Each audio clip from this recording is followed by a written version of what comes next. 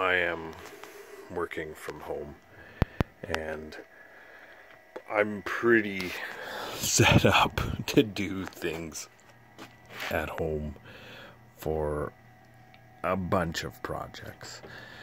And why do I have this lab, and why do I do these things at home? Well, I get asked to do crazy things for people. Somebody asked me to repair these compressors. I think some of these are for sale. I have a console of a friend Tim Lee and his faders ready to go. Tim, but I want to put them into my test console and plug it in before I ship it out. But while I have all this time to not commute and be with the family and keep Eddie busy in the daytime with the stay-at-home, I'm working on just cleaning stuff up. So I got my loads hooked up, my Audio Precision haven't hooked up yet. There is a power supply, that's all hooked up, tested, ready to go. But I want to move some of these tools.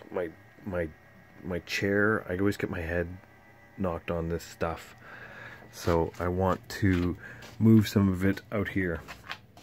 And what I built out here was I built these shelves. I think I am going to move this over and this over, but in the meantime I have some space here that I'm going to put some little shelves for R8 stuff. So I have a whole bunch of chucks and fly cutters and a shell mill to put there, so I'm going to do that. And I'm going to move all my tooling over here, I think. So I built these. I went to the Home Depot and I said, give me 32 by 1 foot. So we cut a piece of plywood. So I got 3 of these, 1, 2, 3, or it was actually 1, 2, 3. That many shelves out of 2 pieces of plywood. And there's just a simple upright at the back. There's no, it's like still an open back, but it's just this one piece of 32 by 2, and it keeps it all square and stackable. Anyway, I still refining this design, but I built 1, 2, 3, 4, 5, 6, 7. I built 7 of them out of 4 sheets of plywood, so I was very happy with that. Here I built and painted with Eddie. This is a box that faces the outside, so when the garage is open, it is exposed to the other side. So Eddie's bike is in there, and there's a car seat in there, and there's a door on the front of it, so it closes for dust. And then I've moved some of these boxes, this box that I have, router stuff, and moved that over there. I have underneath, I have this stuff that I want to use as, it's a curtain, and I want to use it to block off dust from this stuff, like just a flap that folds down. I did that before. So here I have it's a Gorton, this is a 265-6 cutter grinder.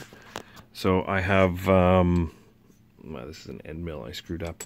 But I have D-bits for my Gorton engraver. So this sharpens the bits that I use to engrave. This is a there's several types of lathes, and one of them is called a watchmaker's lathe.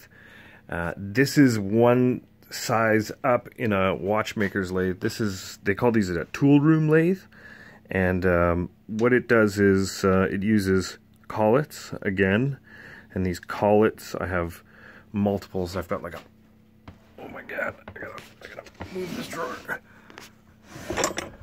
So I have these collets that you put stock into of various sizes, and you cut off the metal using, this is a cross slide, so I have to fix this cross slide.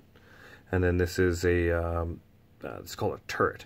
So you put 1, 2, 3, 4, 5, 6 tools on the turret, and you just go process 1, process 2, 3, 4, 5, 6. So if you need to do 6 different operations on this piece of metal, it does it in just a simple handle movement.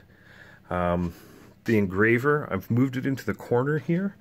So this machine got so big, and so I started to take it apart and fix it.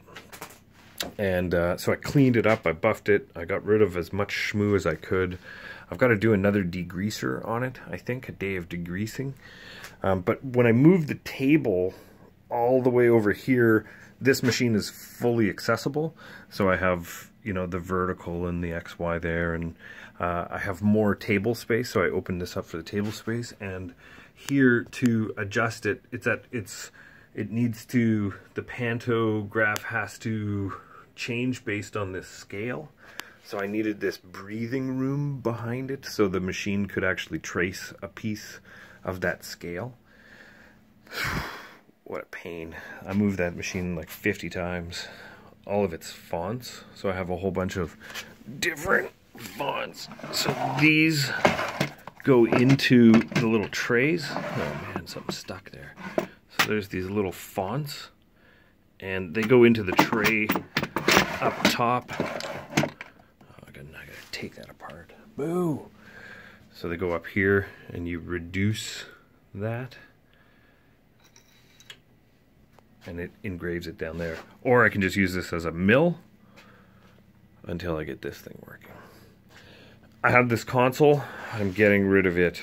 My gosh, it hurts me to get rid of.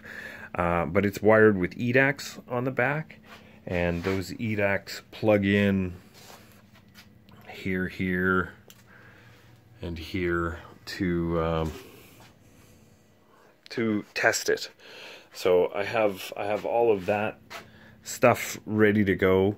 I've taken off the workbench over here. Over here I used to have a workbench on top. My thought is, my table saw, I don't use it for really big cuts, I only use it for tiny cuts.